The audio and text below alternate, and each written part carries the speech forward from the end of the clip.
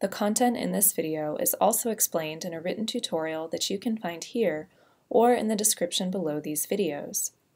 If you'd like to follow the text in this video, make sure you've turned on closed captioning. Remember that it's possible to have long-form text appear at the right-hand side of the screen rather than a list of Neatline records. To do this, we must exit out of our Neatline editing interface and return to the Browse Exhibits page. From there, we navigate to Exhibit Settings, and if you have the Waypoints widget selected in the Widgets box, you want to close it and add in text instead. So to show that, if I have waypoints, I want to remove it and then type text and select text from the drop-down menu and then save.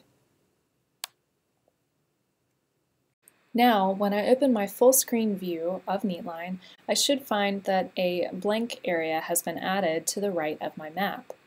This is different from that waypoints list that we found in the editor. If I return to my Browse Exhibits page and return to Exhibit Settings, I can now add in a long-form narrative in this narrative box, and notice that I am able to style it. Let me add in a little bit of default text for us to look at. I'll paste that in and then click Save My Exhibit and reload the full screen view just so that we can see. Now my text has been added in to the right-hand side. I can return to my Neatline Exhibit Settings area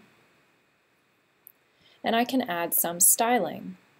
I can click this Enlarge Maximize button to open a full screen editor where I might be able to add a title for my exhibit.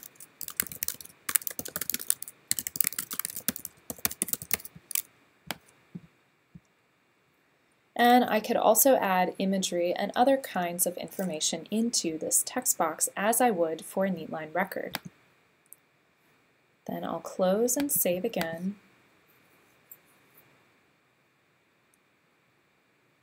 And now I need to open up my editor.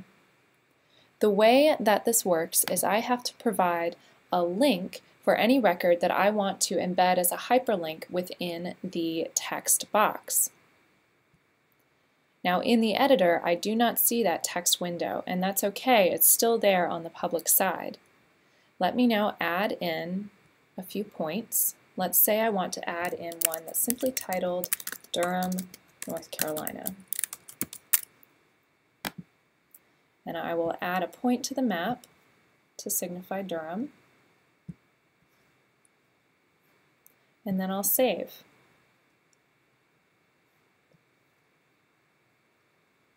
Now, just with these basic settings, I need to return to the Text tab and look at this slug text box that we have ignored up to this point. And we want to add a slug to this specific record that will help Neatline find it and embed it in the text in our long-form narrative. So first, I will add a slug. In this case, I'll just call it Durham. And I'll need to remember that slug because now I'm going to save and back in my browser, go into Exhibit Settings once again. And this time I'm going to maximize my text box and change my view to the source view. I want to be able to see all of the HTML. Then I would want to add in a link to that specific record so that when my user clicks on that link, it opens the record for them. I've chosen a bit of text, and here I have to manually add in a few bits of HTML code that are specific to Neatline. The first is an open angle bracket span tag, and let's go ahead and add the open and closing tags, span, and then we need to add a specific identifier that will link using that slug to this little bit of text. The attribute that we need to add to the span tag is something that was created specifically for Neatline called the data Neatline slug.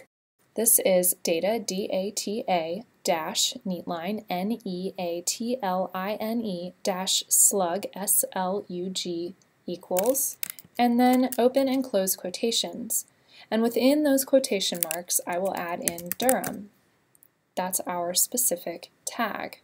Now, HTML is going to need very specific formatting here, so make sure you use only lowercase letters and that every word in this line of code is spelled correctly and matches what you may find in the slug in the Neatline record. So now I will close this window, and by default now we see only HTML text in our window. I can turn off source, and that will actually hide my span tag, but it is still there, and I can return to it later if I need to. So I'll save my exhibit and reload this page and reload the public view. And in the public view, I should now find a little bit of information that's been highlighted over here, and this is to signify that a tag has been added. And when I click that little line of text, now my Neatline record appears, and I navigate directly to that record.